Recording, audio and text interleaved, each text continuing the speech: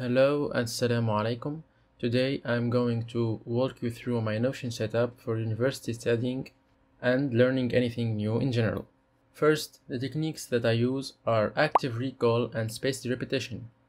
The reason why I use Notion is because it allows me to create an all-in-one workspace where I can take notes, organize my files, and track my revision.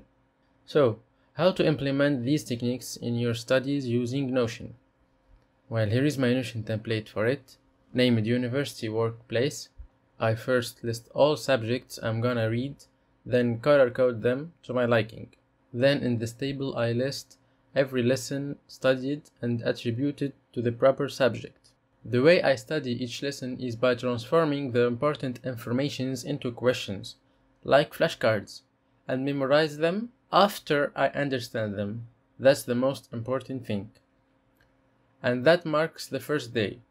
Here I fill the number of questions made, and the first revision session, when I try to answer all these questions from my brain without any external help, is in the next day.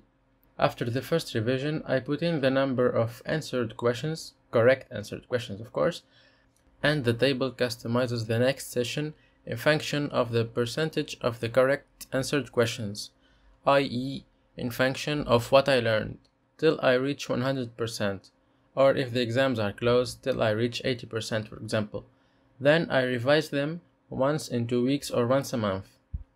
Once the semester is done and it's time for new subjects, I press new table here and put the old one in archive in case I wanna check an information later on. The cool thing about Notion that it's linked to all devices you use, so when you add anything using your phone for example, it's updated in real time. You can attach your written notes, videos, lecture links to your workspace and have it all in one space.